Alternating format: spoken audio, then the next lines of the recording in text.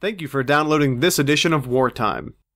Remember, as always, Wartime is fully supported by contributions from listeners like you. For more information, please visit wartimepodcast.com. I hope you enjoy the program.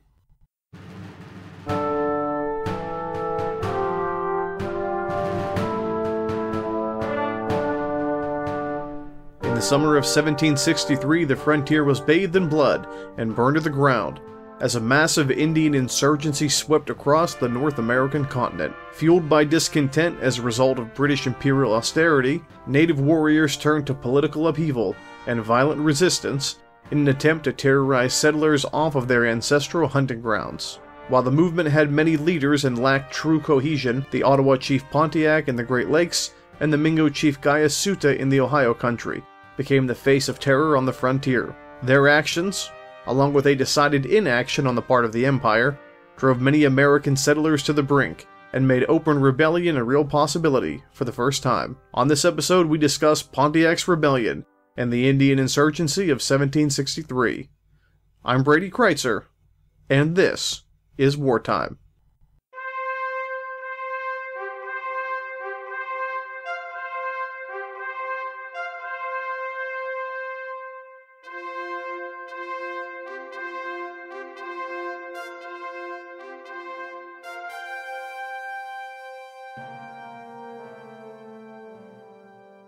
Hello ladies and gentlemen, and welcome to another edition of Wartime.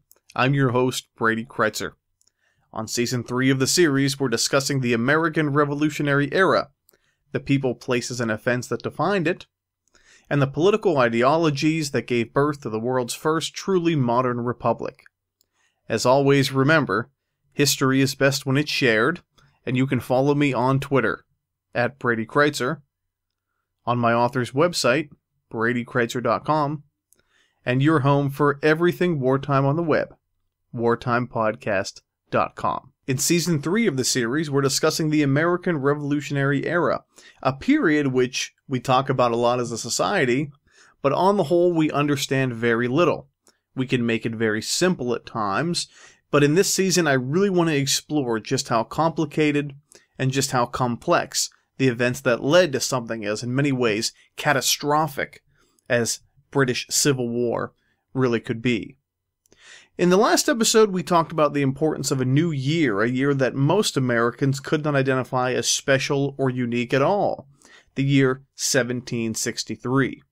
Now, in the Western context, we give almost all of our attention to the year 1776 regarding the American Revolution, and rightfully so. But as a historian, you have to understand that no one year is more significant or more impressive than any other, especially in an event that really takes over a decade to build up to, like the American Revolution.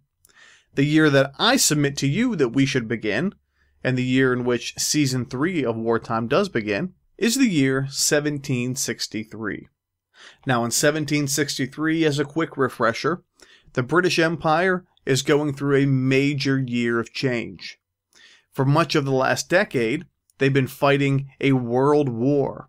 In fact, the largest war in world history, against their age-old nemesis, the French. They fought this war on 5 separate continents. It was a war that literally cost them a fortune of blood and treasure. But in 1763, the combat comes to an end, and the Great War for Empire, the 7 Years' War, is over. If you are British at this time, your world is changing in major and impressive ways. With the signing of the Treaty of Paris in 1763, the British Empire virtually doubled overnight. All land that was formerly French colonial holding now transferred to British colonial holding, at least to a degree in the name of the treaty they signed.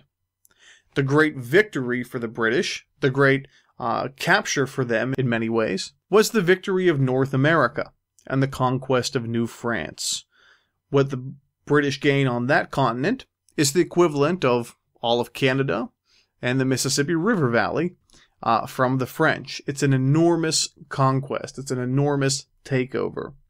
Now, the British have a major problem in 1763, and their problem is they have all of this new territory, but no real effective way of governing it. In previous seasons of Wartime, we've talked about how the British have a very one-size-fits-all policy of empire, whether the colonies in Jamaica, whether the colonies in Africa, whether the colonies in Asia, or whether the colonies in North America, the same general rules apply. If you continue through Season 1 of Wartime, you'll see that just in the North American colonies alone, all 13 of them are all very different. Well, because of this issue and because of the relative inflexibility of the British Empire at the time, you begin to see that their old one-size-fits-all policy does not necessarily apply to these new colonies. And the fact that they had just fought the largest, most expensive war in their history puts even more strain on them. Of course, that strain is financial strain. In the previous episode of Wartime, Season 3, Episode 1, we talked about how the British dealt with the enormous imperial debt that followed the 7 Years' War. Before the 7 Years' War, the imperial debt was roughly £74 million, and after the war, it ballooned up to all the way to £124 million. They had to do something about their debt. Now, the way they tackled it, in my opinion, was a very sensible way. They knew they had to cut spending and probably raise taxes. And unlike in our own world, they were willing to do both to balance the budget. A lot of people in our country talk about the need to balance the budget in 2014. And the really effective way you do that is by doing both increasing revenue, raising taxes, and austerity measures, cutting spending. If you really care about the budget, you'll do both. Look at the political debates we're having in this country today, and you'll see that one side wants to raise revenue, one side wants to cut spending, but nobody wants to do both. If you do that, everybody's guilty and you make a lot of political enemies. Politics are everything in the 21st century, and they're everything in the 18th. Well, the British do take on the policy of officially doing both, raising taxes and cutting spending. And the decision to do so sows the seeds very early on, in 1763, of the American Revolution. In their minds, the American colonists have the most to gain from the victory against the French in the 7 Years' War, and most of the fighting, and therefore most of the money, was spent in North America. In their minds, it only seems fair, since most of the money was spent there, and since the Americans will profit the most from the war, it's only fair that they should shoulder the burdens of helping to pay for this war. Whose taxes will go up? The Americans' taxes will go up. Whose spending will be cut? The American spending will be cut. It's that simple. The seeds of the American Revolution are sown with a political decision made in London in 1763 to balance the imperial budget. Now, in the previous episode, we talked about what those spending cuts really were. In the American Revolution, we always talk about taxes, taxes, taxes. And that is fair, and they are present. We'll talk about them in a future episode. But what I really want to hit on for the first few episodes of Wartime are the effects of these spending cuts. The man most responsible for implementing the dirty work, the spending cuts of North America, is General Jeffrey Amherst, the commander-in-chief of the 8,000 military forces in North America at the time. He looks at where the British are spending the most unnecessarily, and he makes the calculated decision that the frontier region is the region that's sort of gobbling up most of the resources and that can afford to cut the most. But where? That takes us to our main topic of discussion today. There was a delicate balance in 1763 between European empires, the British and French, immediately before the fall of New France, and the native world on the frontier.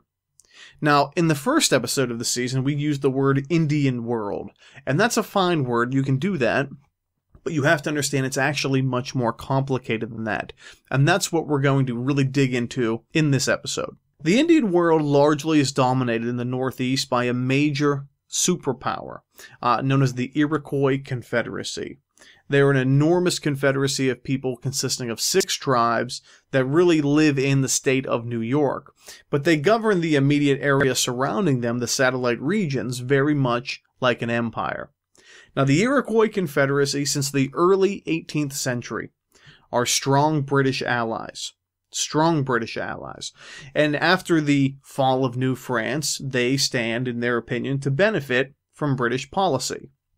They are largely immune from the topic we're going to talk about today.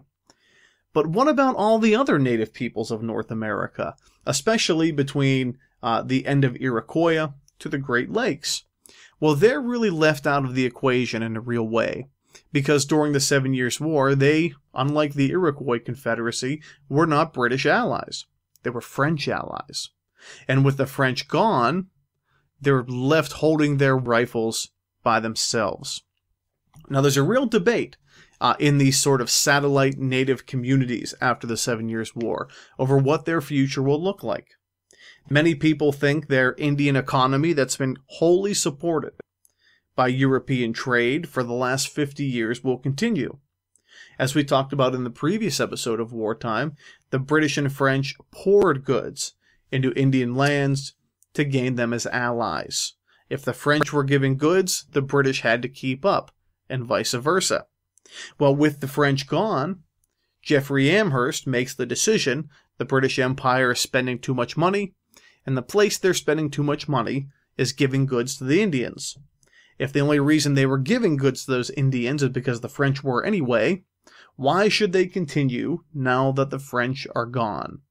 Here we see the root of the problem of today's episode.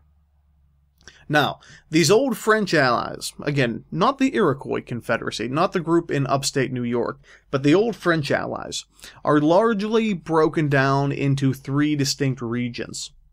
The first and easternmost is what is today western Pennsylvania and the state of Ohio, parts of West Virginia and Indiana, we call the Ohio Country. The second, in the Great Lakes, a region that the French called the Pays d'Anneau, are strong French allies who had seen the benefit of New France for over 100 years. That's the Great Lakes region. And the third group, the farthest away from this narrative, but the closest still involved, live in a place we call the Illinois Country. These are all major French allies, and when the French lose, when they leave, they're really left on their own. There's a great deal of uncertainty at the time. Now, as anticipated by some in the native world, particularly Gaius Suta of the Ohio Country, an experienced diplomat and the topic, mind you, of my third book, the Indian economy does begin to collapse. And the reason it collapses is because British goods stop coming. Gaius Suta warned in 1761, just because the French have lost doesn't mean we should stop fighting. The British will not continue to give us goods. Our economy will fall apart, our world will be devastated. No one wanted to listen in 1761. Sure enough, by 1763, these old frontier native allies of the French are realizing that prediction is absolutely coming true. As we left off in the previous episode, as tough economic times hit, religious fervor increases. That happens everywhere around the world during bad economic times.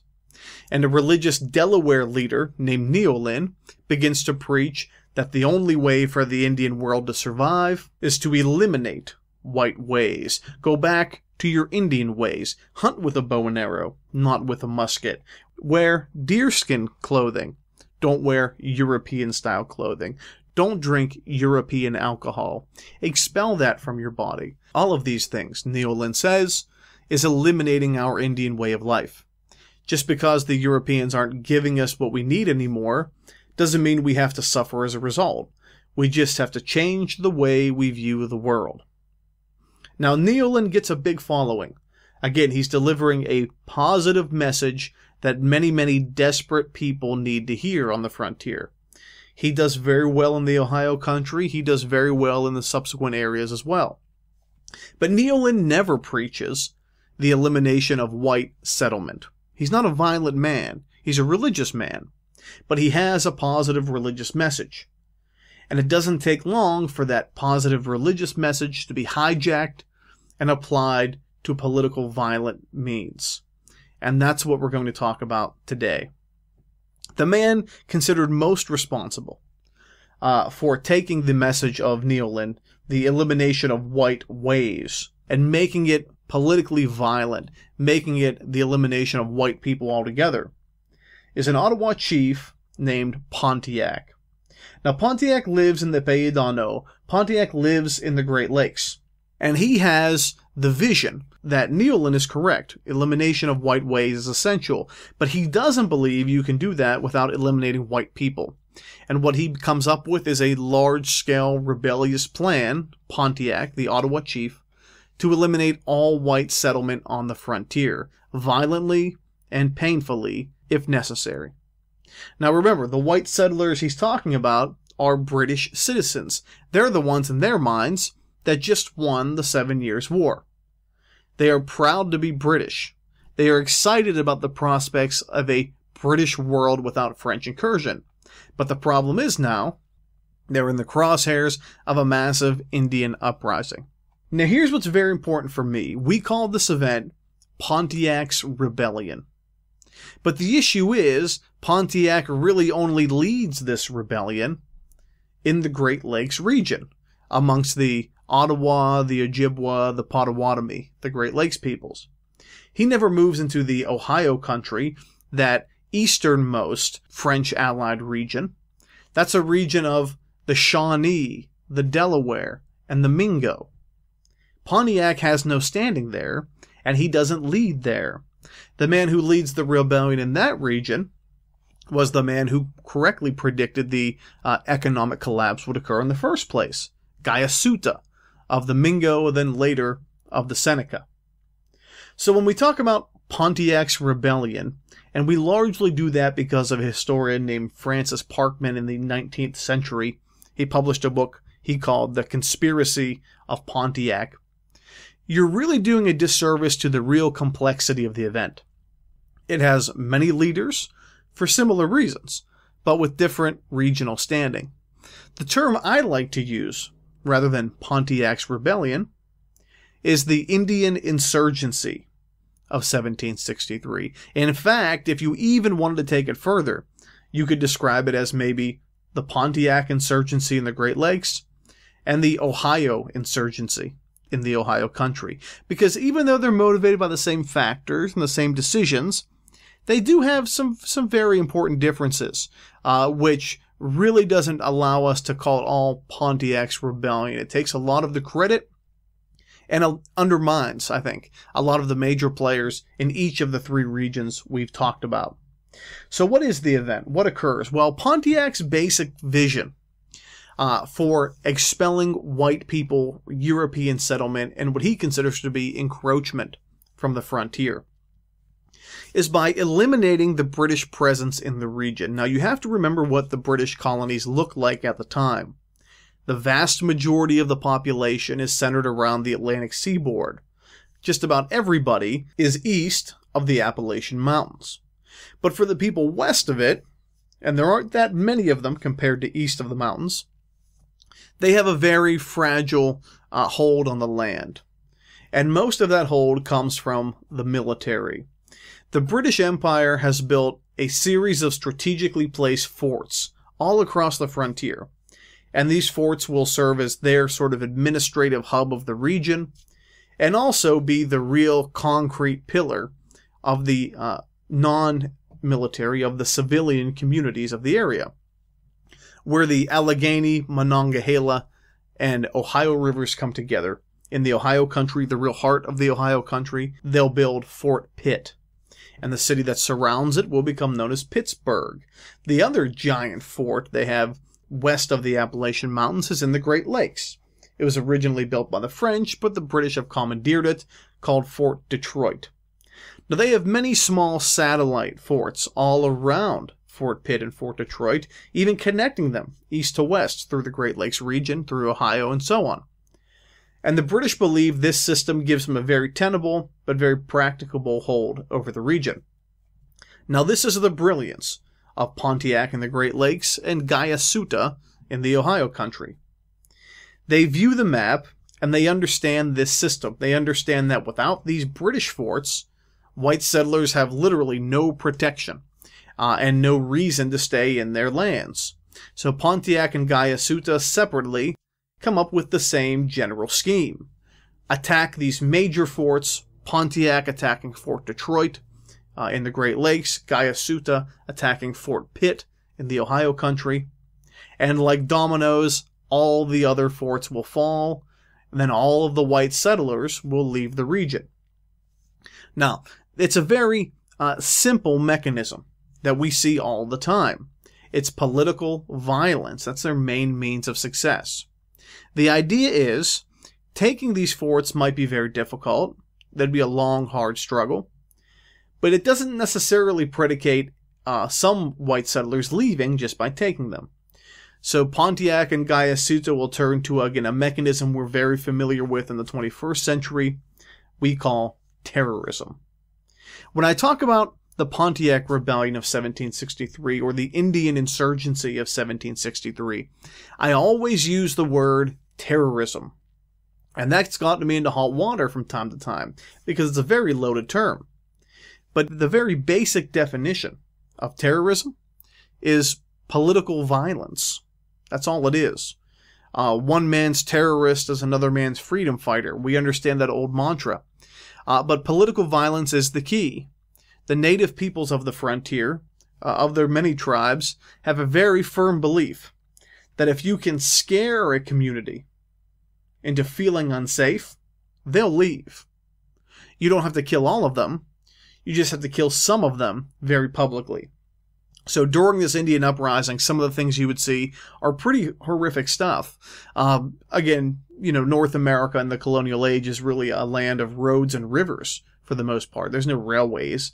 And major roads connect to small subsidiary roads. So it's not uncommon in 1763, once this message of white removal takes hold, for Indian bands to fall on a single man or a single family traveling these roads. They'd kill them, they'd mutilate them, and they'd leave them in a very public place. They'd hang them from trees and disembowel them. They'd cut their heads off. They'd leave tomahawks in their chest. Very brutal, horrible stuff. And they do it so that other people see it.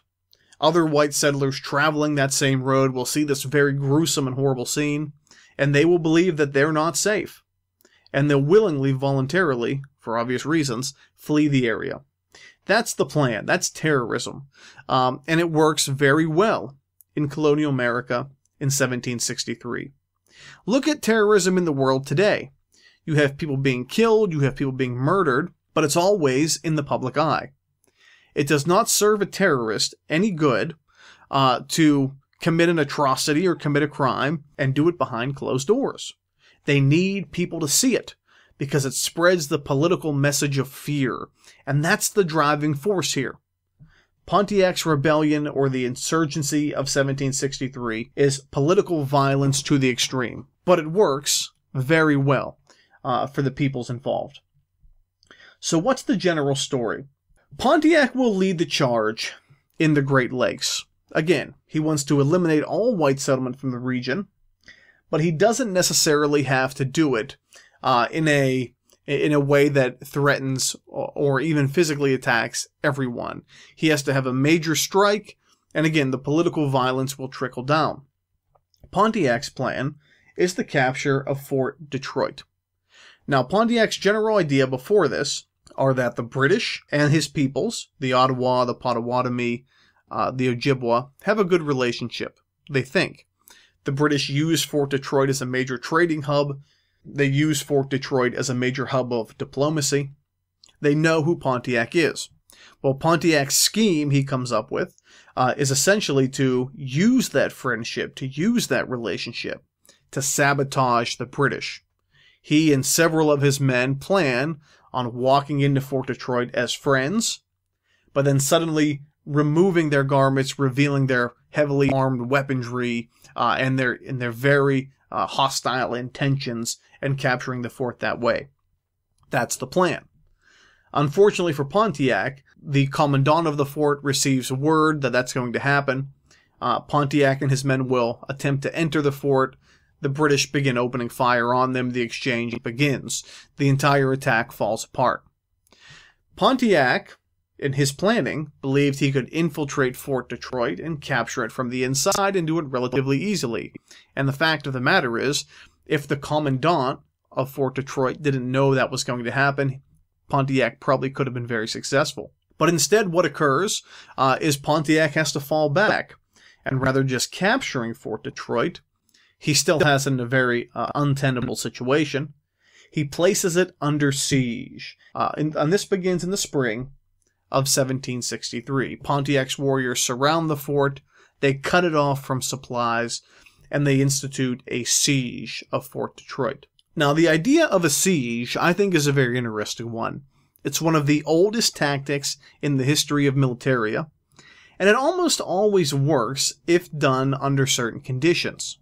The first condition is that you have to have more supplies than your enemy you're surrounding.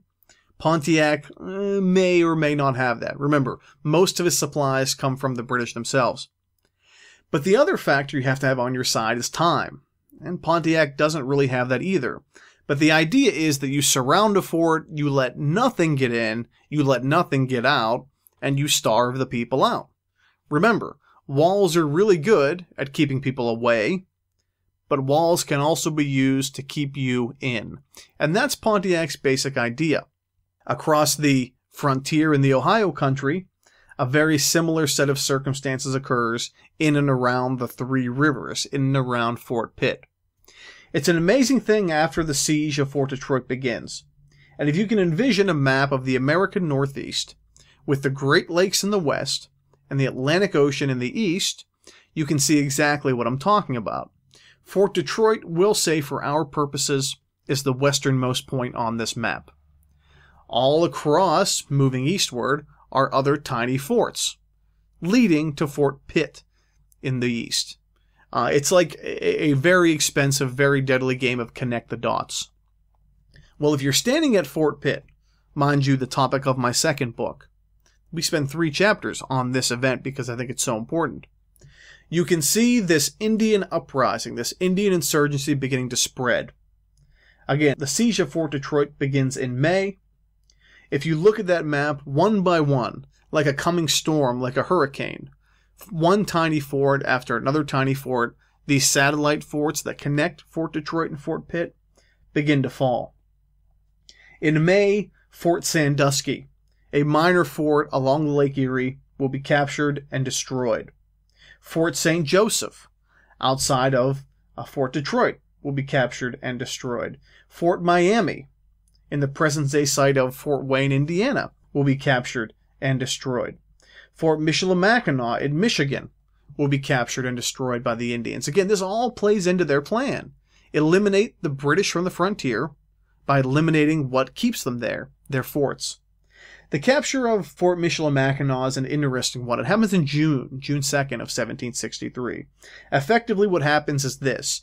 The local Ojibwa tribe, who's attacking the fort, had been around the region for some time, and the men within the garrison of Fort Michilimackinac know them very well. The Indians will talk to the garrison, they'll ask them to play a game of stickball, effectively. And it's something that the two groups have done all the time. If you go to military bases today, there's a lot of downtime. People play wiffle ball and things like that.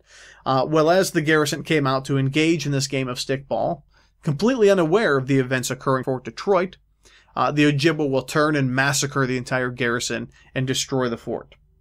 Very quickly, all these events happening in the Pays d'Anneau, the Great Lakes region, begin to spill over, until they spill over completely into the Ohio country.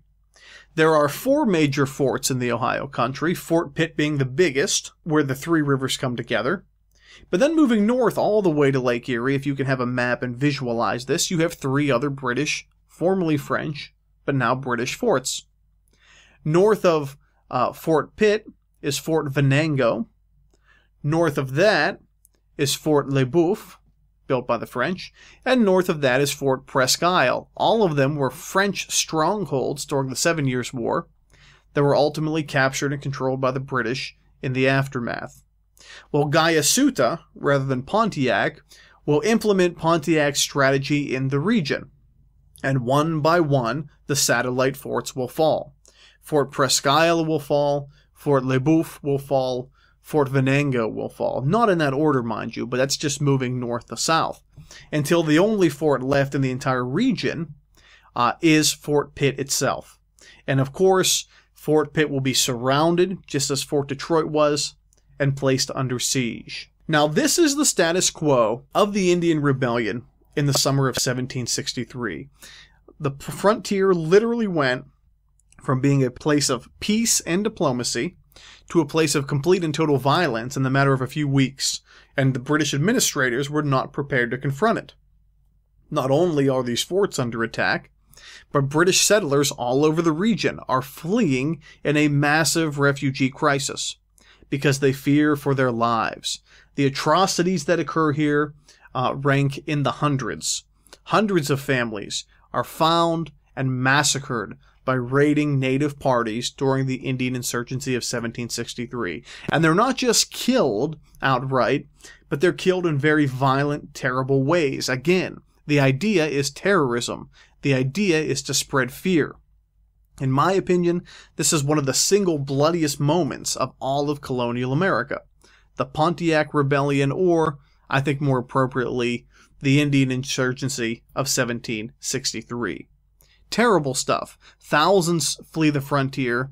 Hundreds die.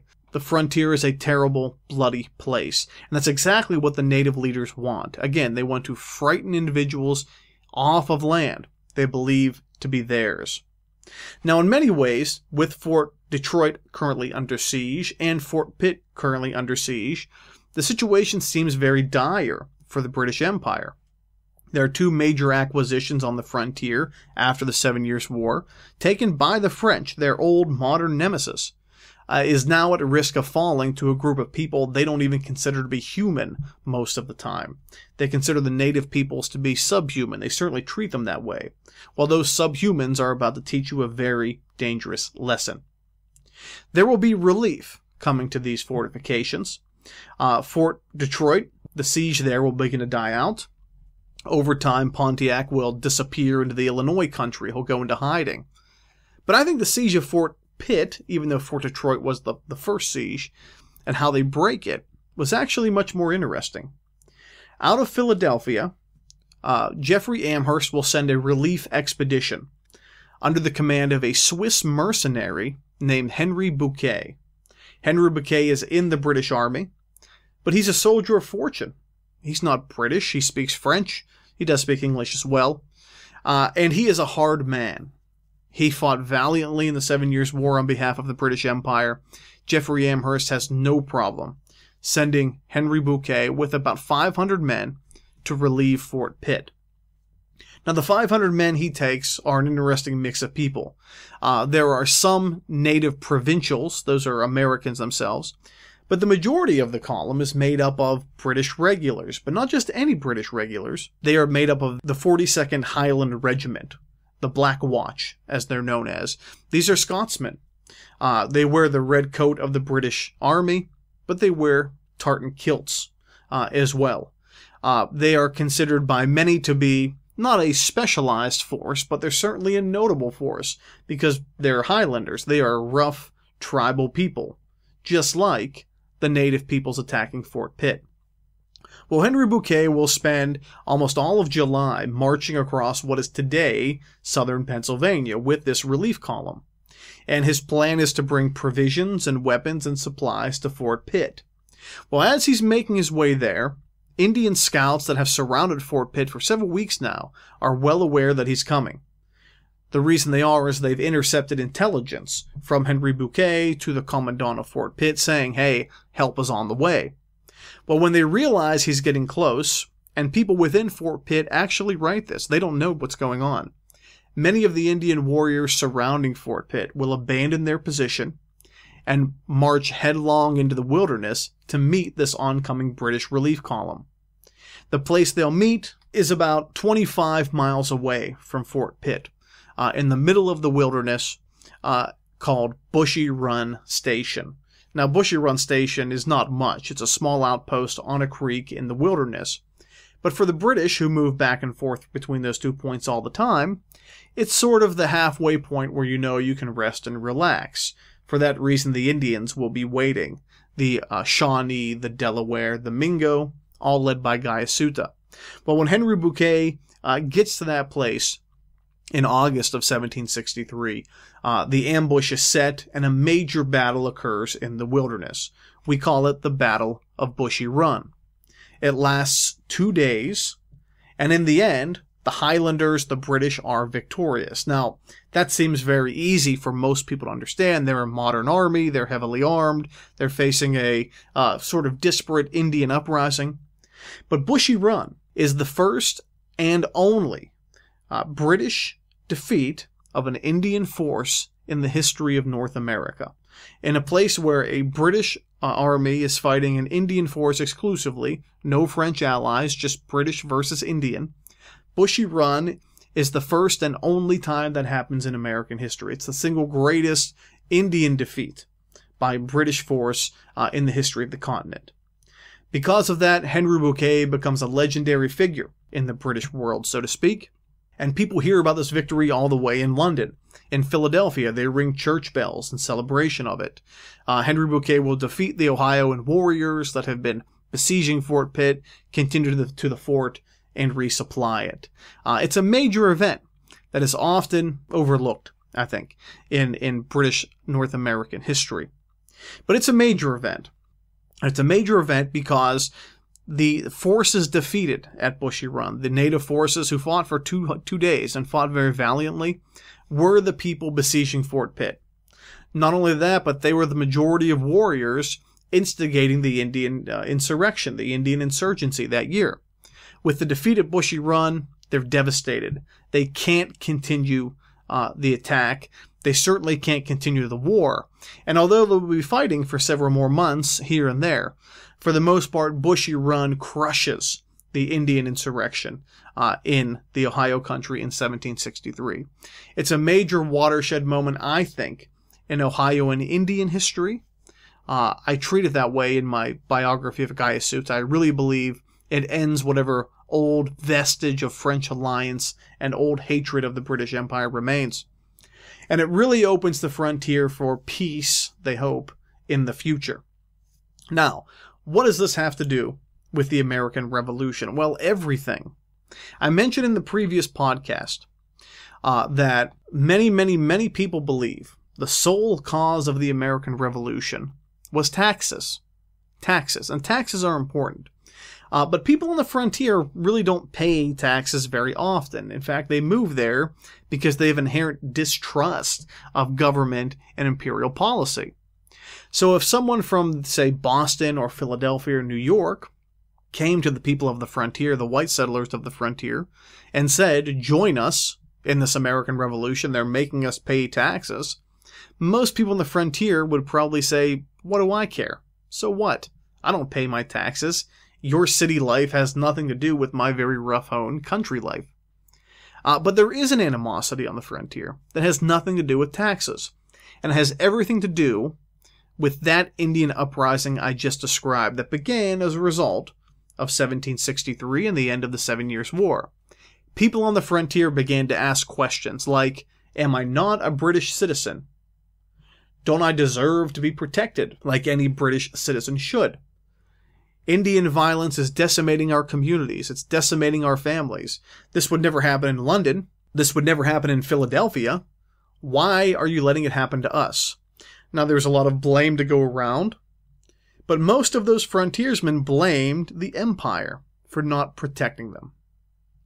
It's a pretty amazing idea. They had anger. They had animosity. It had nothing to do with raising of taxes, which we'll talk about. But it had to do with a lack of protection from Indian attack. So I think you have to understand the American Revolution really is a two-sided coin. One side of it, yes, is taxes go up. People in cities care about that as a political issue. But the other side, and I think the other much more pressing side on the frontier, is the spending cuts. Revenue increases and austerity. The spending cuts went to defending the frontier and a cessation of gift-giving to the Indians, of trade with the Indians. And the result was a lot of very angry British settlers who feel like their government had abandoned them. That's the reason they take up arms against Great Britain, at its core, not because of taxes in the East. So if you're the British Empire, if you're King George, if you're his cabinet, how do you deal with this? What can you do? How do you make these people on the frontier feel safe, but at the same time deal with your overarching problem of the crushing debt? If you want to send troops to the frontier, it's going to cost you money. But remember, you're still trying to recover from the 7 Years' War. The last thing you want to do is spend more money. So what will you come up with? The decision that King George makes and his cabinet will radically direct the North American colonies toward separation and revolution more than anything he's done yet in 1763.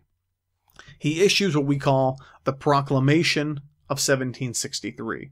That's an important one. You have to know it. Because here's what King George basically says.